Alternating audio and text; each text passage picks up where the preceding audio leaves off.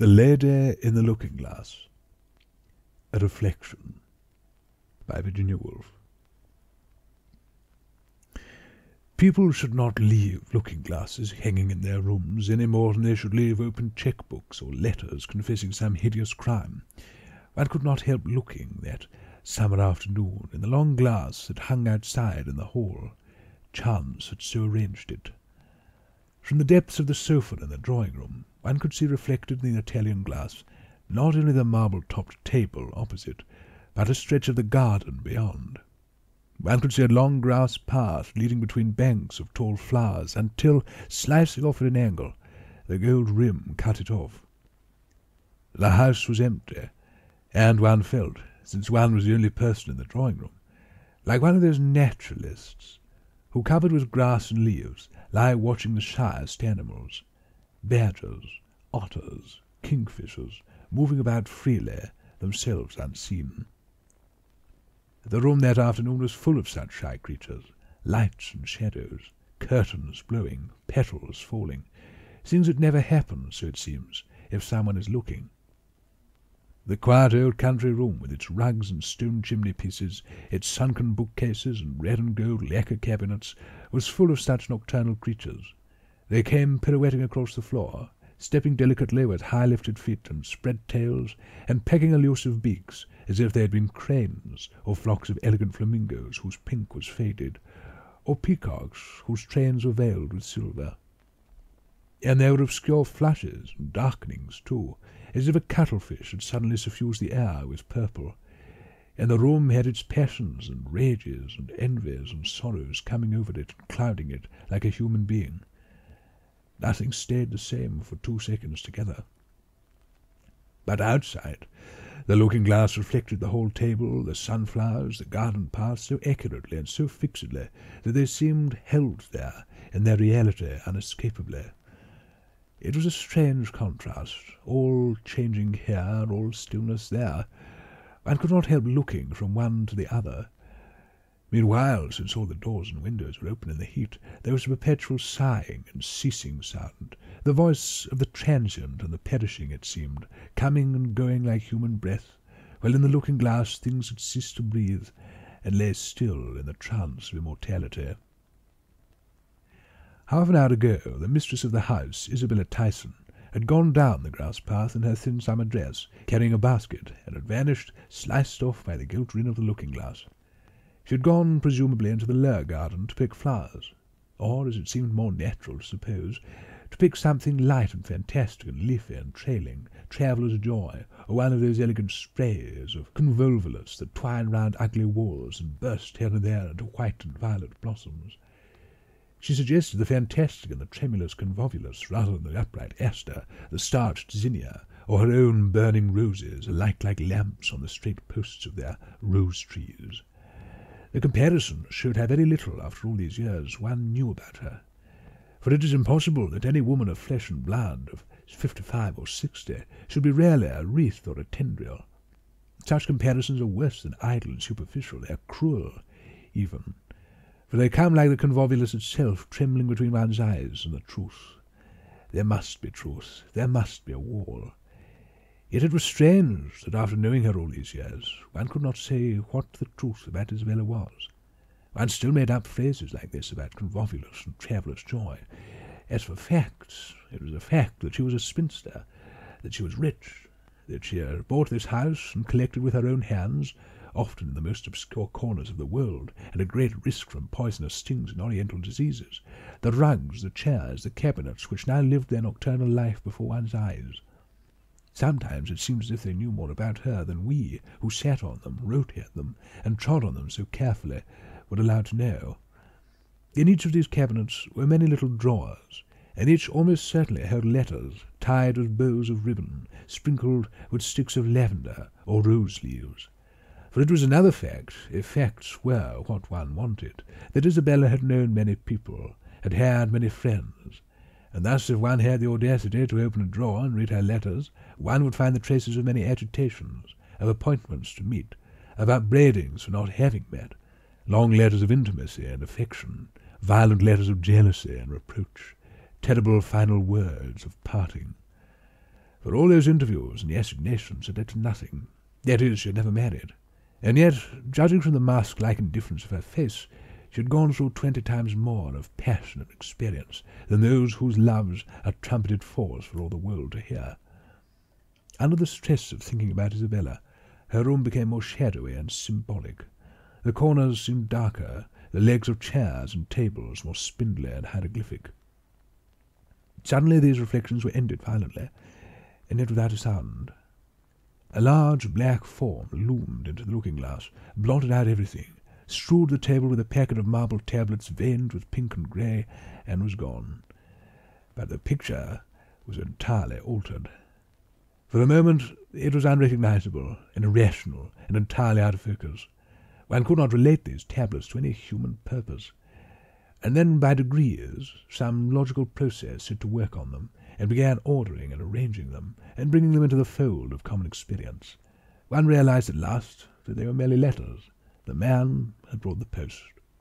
There they lay on the marble-topped table, all dripping with light and colour at first, and crude and unabsorbed. And then it was strange to see how they were drawn in, and arranged and composed, and made part of the picture, and granted that stillness and immortality which the looking-glass conferred.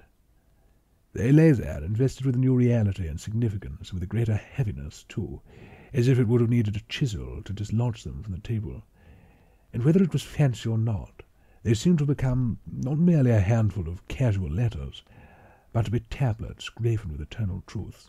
If one could read them, one would know everything there was to be known about Isabella, yes, and about life, too. The pages inside those marble-looking envelopes must be cut deep and scored thick with meaning. Isabella would come in and take them one by one very slowly, and open them, and read them carefully word by word, and then, with a profound sigh of comprehension, as if she had seen to the bottom of everything, she would tear the envelopes to little bits, and tie the letters together, and lock the cabinet drawer in her determination to conceal what she did not wish to be known. The thought served as a challenge. Isabella did not wish to be known, but she should no longer escape. It was absurd, it was monstrous. If she concealed so much and knew so much, one must prise her open with the first tool that came to hand, the imagination. One must fix one's mind upon her at that very moment. One must fasten her down there. One must refuse to be put off any longer with sayings and doings such as the moment brought forth, with dinners and visits and polite conversations. One must put oneself in her shoes. If one took the phrase literally, it was easy to see the shoes in which she stood, down in the lower garden, at this moment. They were very narrow and long and fashionable. They were made of the softest and most flexible leather. Like everything she wore, they were exquisite. And she would be standing under the high hedge in the lower part of the garden, raising the scissors that were tied to her waist to cut some dead flower, some overgrown branch. The sun would beat down on her face and her eyes, but no, at the critical moment a veil of cloud covered the sun, making the expression of her eyes doubtful. Was it mocking or tender, brilliant or dull? One could only see the indeterminate outline of her rather faded, fine face looking at the sky. She was thinking perhaps that she must order a new net for the strawberries, that she must send flowers to Johnson's widow, that it was time she drove over to see the Hippersleys in their new house. Those were the things she talked about at dinner, certainly, but one was tired of the things that she talked about at dinner. It was her profoundest state of being that one wanted to catch and turn into words, the state that is to the mind what breathing is to the body, what one calls happiness or unhappiness. At the mention of those words it became obvious, surely, that she must be happy. She was rich, she was distinguished, she had many friends, she travelled, she bought rugs in Turkey and blue pots in Persia. Avenues of pleasure radiated this way and that, from where she stood with her scissors raised to cut the trembling branches where the lacy clouds veiled her face. Here, with a quick movement of her scissors, she snipped the spray of traveller's joy, and it fell to the ground. As it fell, surely some light came in too. Surely one could penetrate a little farther into her being. Her mind, then, was filled with tenderness and regret. To cut an overgrown branch saddened her because it had once lived, and life was dear to her. Yes, and at the same time the fall of the branch would suggest to her how she must die herself, and all the futility and effervescence of things. And then again, quickly catching this thought up with her instant good sense, she thought life had treated her well. Even if fall she must, it was to lie on the earth and mould as sweetly into the roots of violets. So she stood thinking, without making any thought precise, for she was one of those reticent people whose minds hold their thoughts enmeshed in clouds of silence. She was filled with thoughts. Her mind was like her room, in which lights advanced and retreated, came pirouetting and stepping delicately, spread their tails, pecked their way, and then her whole being was suffused, like the room again, with a cloud of some profound knowledge, some unspoken regret. And then she was full of locked drawers, stuffed with letters like her cabinets. To talk of prizing her open as if she were an oyster, to use any but the finest and subtlest and most pliable tools upon her, was impious and absurd. One must imagine. Here was she in the looking-glass.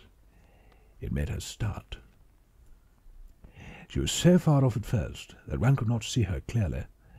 She came lingering and pausing, here straightening a rose, there lifting a finger to smell it, but she never stopped. And all the time she became larger and larger in the looking-glass, more and more completely the person into whose mind one had been trying to penetrate. One verified her by degrees, fitted the qualities one had discovered into this visible body. There were her grey-green dress, and her long shoes, her basket, and something sparkling at her throat.